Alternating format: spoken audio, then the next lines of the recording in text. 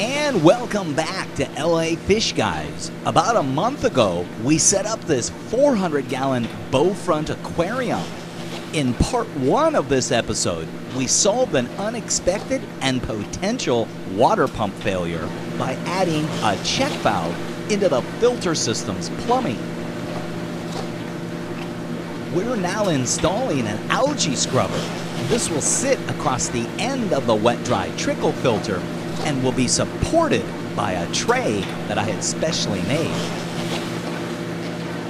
With the scrubber in place, we can now begin to connect the submersible pump's tubing to the... And now we'll hook up the tubing to the inlet of the scrubber.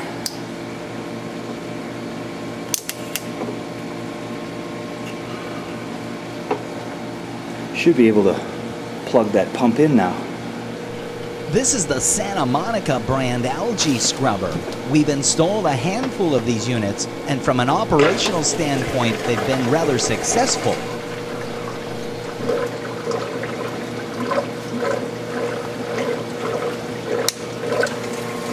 And with the unit running,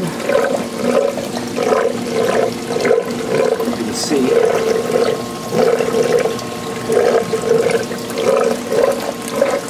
that's the long screen that the algae would grow on.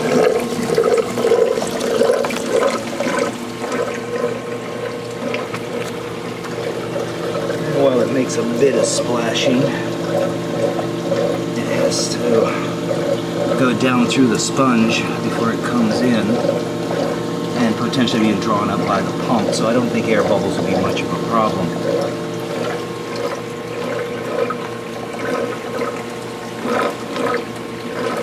And we can go ahead and put our lid on.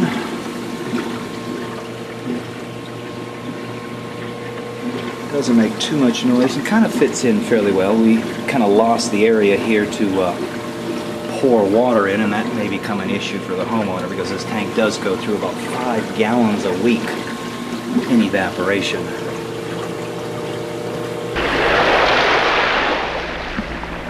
You may recall we installed the AquaRay brand LED light strips on the underside of the canopy. So far, they've performed well and look real good. And so as I mentioned, we've got 10 damsels in the tank cycling it. Probably could have used more, but invariably you don't want damsels hanging out after the cycle's over. Or let me rephrase that, you don't want a whole bunch of damsels hanging out after the cycle's over. Homeowner's not in a big hurry. I don't think we should be in a big hurry. So 10 damsels was a comfortable number to use to help cycle the tank. I'm going to go ahead and test the water today for ammonia and nitrite. For years, I was a Tetra test kit person, but for whatever reason, Tetra no longer makes a test kit. So I ended up going out and buying this API test kit. Maybe not necessarily the most accurate, but again, child-proof cap.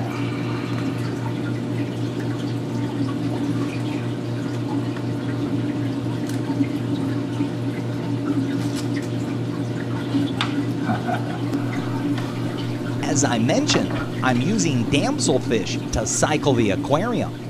While there are instant bacterias available, we're not in a hurry. Besides, other than live rock, these live fish will introduce a plethora of various bacterias which will create a much more dynamic biological environment.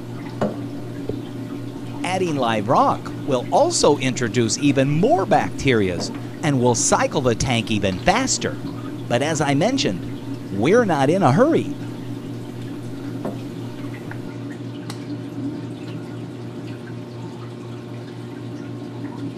Have you made your plans yet to attend the Marine Aquarium Expo this coming April 6th and 7th of 2013?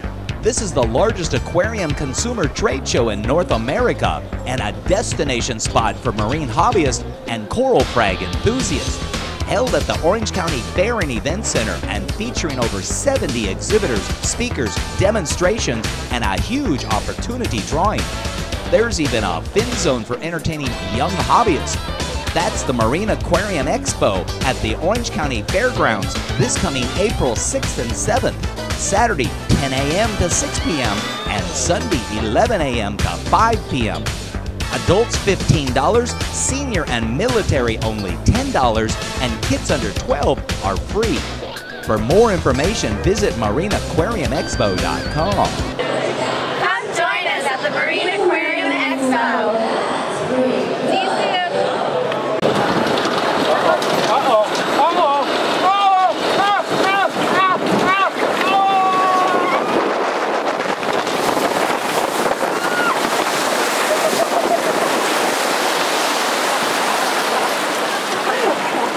Lost my hat. What? I lost my hat.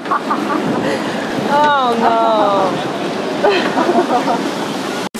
Reef Hobbyist magazine believes that our hobby, our fellow hobbyists, and the animals in our care are best served by the free distribution of quality information. Reef Hobbyist magazine provides hobbyists with critical husbandry information with an emphasis on marine ornamental breeding efforts. Reef Hobbyist magazine is available for free in local fish stores across the country, or you can subscribe at www.reefhobbyistmagazine.com.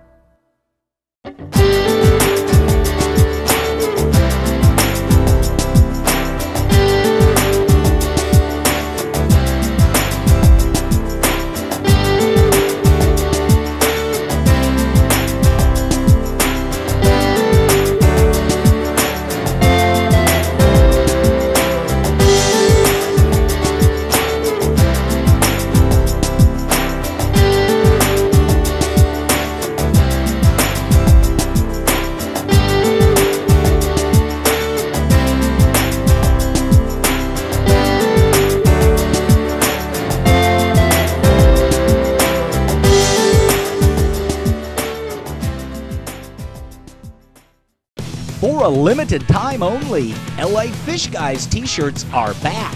Whether it's gear for cleaning your own aquarium or one-upsmanship with your friends, these quality Hanes beefy tees are 100% pre-strung cotton. My three-color LA Fishguys logos are silk-screened onto the back and front chest area of the shirts. 3 sizes, medium, large, and extra large.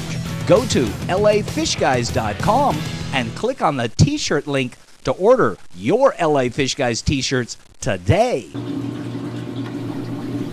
What we are testing for are ammonia and nitrite. These are 2 chemicals that are converted as a result of the bacteria's capability. Until the group of bacteria called Nitrosomonas develops, the ammonia level will increase. Once the second set of bacteria called Nitrobacter develop, the nitrite will then drop. Not until both have returned to 0 will we add any additional fish. And speaking of fish, to a certain degree, I've been given permission to add almost whatever I want.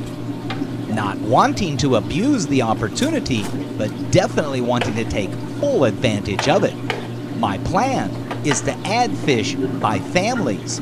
This should significantly decrease territorialism when adding new specimens. Having started with damsels, we'll progress to clownfish, then butterfly fish, some dwarf angels, a couple of oddities, then some triggerfish, some bigger angels, and we'll finish off with a couple of big tangs.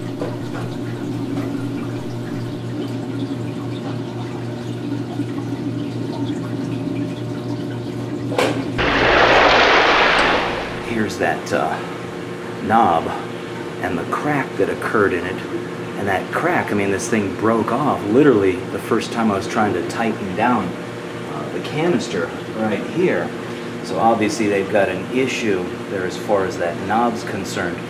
Supposedly some replacements are en route back to us, but I was basically told by the manufacturer or the owner to use a socket. You know,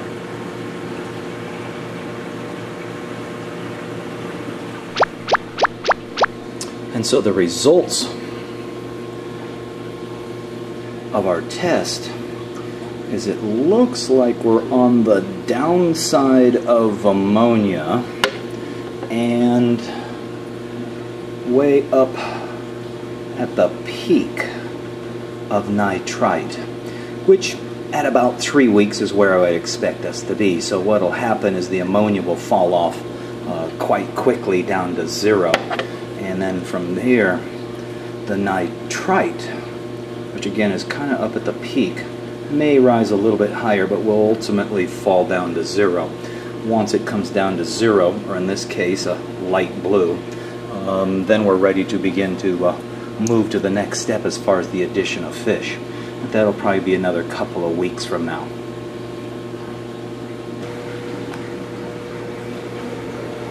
So I brought a styrofoam container and my tongs today, as well as a few select pieces from the second batch of corals to replace some of the ones that are starting to show the brown from algae in this tank. But I think if I replace a couple of the pieces, it's just going to make all the others look bad. So what I think I'll do is hold off and change out all those corals next week. This tank being an every 2-week service, the tank upstairs being an every 2-week service, and they're opposed to each other or alternate back and forth. 1 week, one tank upstairs, 1 week, one tank downstairs, and allows me the opportunity while I'm here to check on the opposite tank. So what I'm going to do is get all those corals ready for next week. We'll pull all the corals out of the tank at that time and then replace them with the new set of clean corals. We'll also go through and clean the inside of the glass, and we'll double check once again, see if the tank is finished its cycle yet or not. Until then, we'll see you after the break.